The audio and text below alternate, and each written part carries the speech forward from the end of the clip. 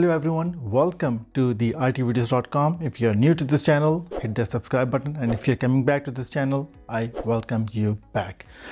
As the topic of this video says, and we're going to be talking about 7 things that you can do to get better at software development. So without further ado, I'm going to start with the first thing, and that is focus on fundamentals first, because if you're working on anything, be it software development or any other project for that matter, or any other field for that matter, if you don't have the fundamentals down right, if you don't have the basics sorted out, it will be very hard for anyone to get a good understanding of what they are doing.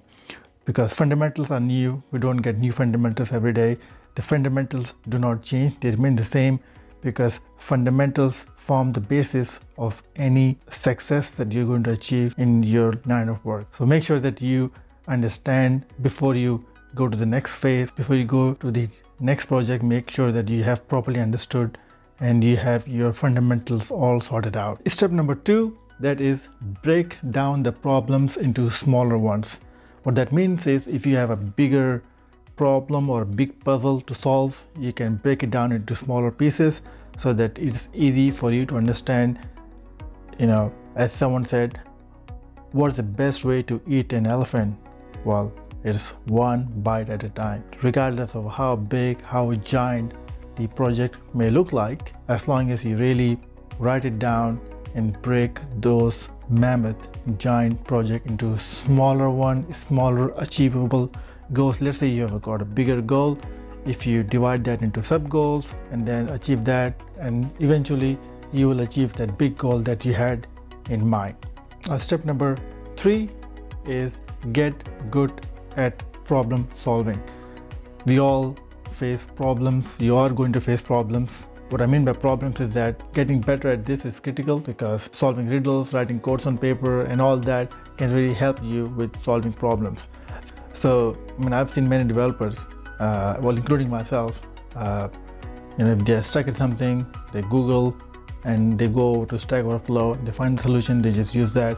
That can be helpful at times, but if you really want to get better at problem solving, you need to rely on your common sense prevails. You may be working on a solution or a project that is probably unique. Someone else may not be having the exact same problem that you are.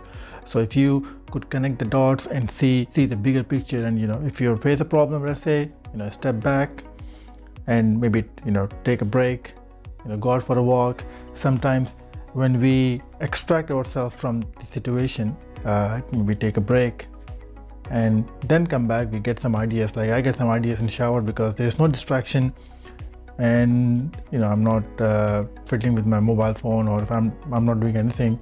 You are not distracted by anything, and you're just thinking, and that's how you get your ideas flowing. So that's not to say if you're stuck in problem, go take a shower. Well, you should do, and as far as the hygiene is concerned, but anyway, that's for a different topic. But so these are some of the things I thought of talking about as far as the problem solving is concerned. The other thing I would like to talk about is that get comfortable with failure. I hate to break this news. If you have spent some time programming, you would have realized that programming is hard, and finding the right answer won't be immediate, because if you're looking for a solution, it may not be there right away. You'll have to spend some time, and sometimes when you get so obsessed, sometimes when you get so discouraged and you're spending hours and hours looking for a solution. I remember I was working on a project where just getting this error, and little did I know that there was this small colon missing, a single quote missing.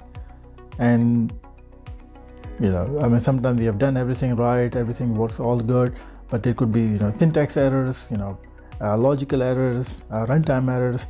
So it can be a bit tricky, but if you just keep at it and be persistent and avoid that imposter syndrome as one may have. I'll do another video on how to overcome that imposter syndrome, because that could be quite common in people in this field, especially in software engineering. Alright, step 5, build projects that you love.